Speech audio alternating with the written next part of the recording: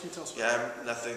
You know, the writer is writing something, and I have no idea when it's coming, or you know, I have no expectations. It's to see if it's any good. So you didn't talk to him at all. He's just like, I'm going to go off and write this thing. No, well, I gave him a couple of things, but I said no. Yeah, I didn't give him too much because, you know, I didn't want to go into. I want to try to not have any preconceived ideas about it, and just try to, you know, as you get older, there's so many preconceived things you read and it's like sometimes you want to be surprised because you maybe have the best response to something if you're not throwing in, you know, 30 years of preconceived notions about things. But you sound like you're amenable to the idea.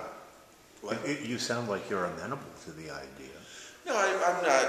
I'm honestly, I mean, I love the character, but I don't, you know, it's something, you know, if it's a good script, then it's great, then, you know, there's no point for me really thinking about it until you see it, really. This story